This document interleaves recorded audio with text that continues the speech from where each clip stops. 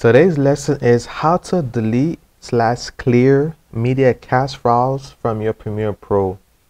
Media cache files can take a whole bunch of space on your computer/laptop, and it's harder for you to download your project to your computer due to space issues. And I'm here to save your life. I'm here to rescue you from that. The first step to do is click on Edit. You go down to Preferences. You go to Media Cache.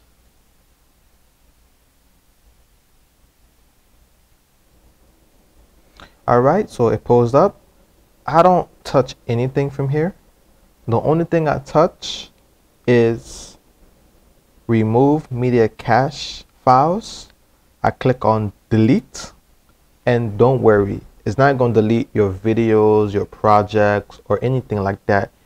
Media cache files is like a backup. Once you're working on a project, it has a backup files to it.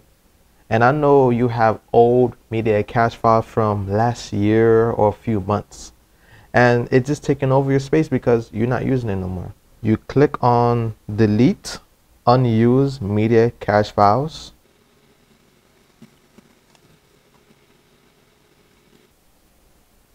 Okay, so I had to fast forward this video because I had a lot of media cache files I didn't delete in months. Perfect, I deleted, I removed all the media cache files that's not used. So sometimes they can delete automatically, but I usually delete it manually.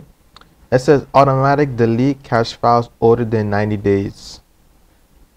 Automatically delete oldest cache file when cache exceed 93 gigabytes. So you can customize it, your preference, but my preference is I rather go in and delete it myself. So I press OK, and everything is deleted. I got extra space, and I'm ready to download and work on more projects. If this video helped you out any kind of way, please like, subscribe. I'm dropping videos almost every single day, and stay tuned, you might learn something.